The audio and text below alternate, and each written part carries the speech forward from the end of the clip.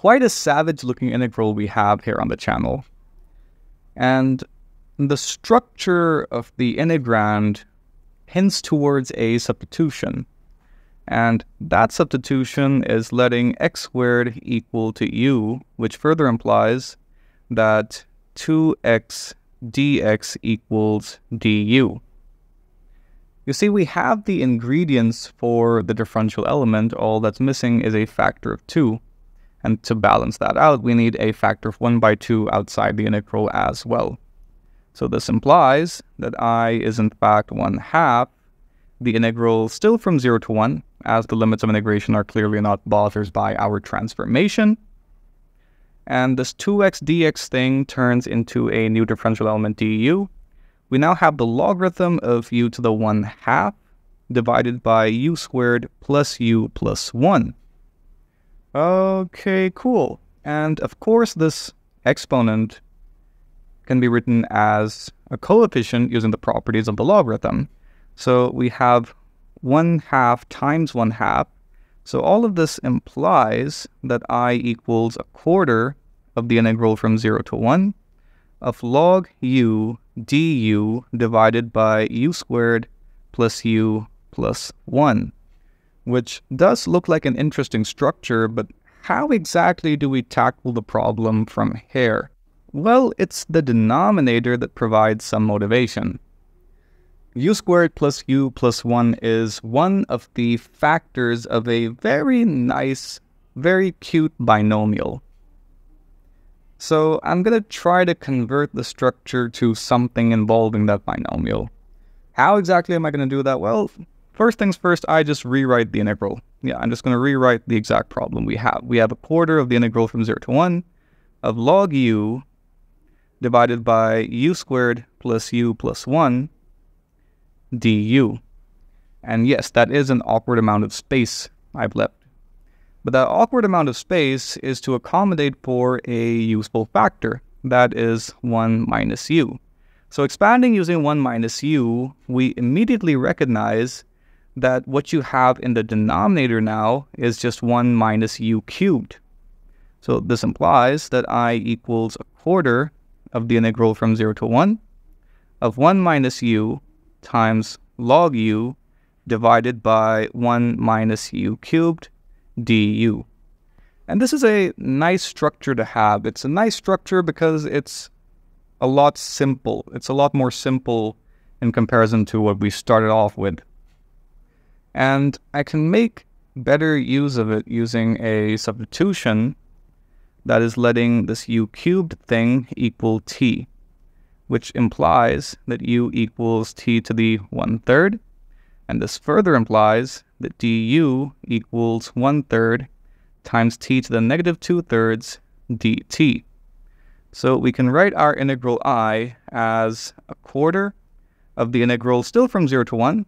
Again, the limits are not bothered whatsoever. And we have 1 minus t to the 1/3. Log u turns into log t to the 1/3. We're dividing by 1 minus t, and the differential element transforms into dt by 3 times t to the 2/3. Alrighty then. Again, using the properties of the logarithm, we can write this 1/3 as a coefficient. It'll be multiplied by this factor of 1/4 outside. And we also have another factor of 1/3 inside. So we have 1/3 times 1/3, that's 1/9, times 1/4 is 1/36, times the integral from 0 to 1 of 1 minus t to the 1/3 times log t divided by t to the 2/3 times 1 minus t. Now, a good option would be to expand using t to the negative 2/3. So that's exactly what I'm going to do. So expanding using t to the negative 2/3, we get rid of the factor in the denominator, one of the factors anyway. And in the numerator, we have t to the negative 2/3 minus t to the negative 1/3, all times log t divided by 1 minus t dt. And now I'm going to invoke the linearity of the integration operator and write this as the sum of a couple of integrals. The first one is the integral from 0 to 1 of t to the negative 2/3 times log t divided by 1 minus t dt minus integral from 0 to 1 t to the negative 1/3 log t dt divided by 1 minus t.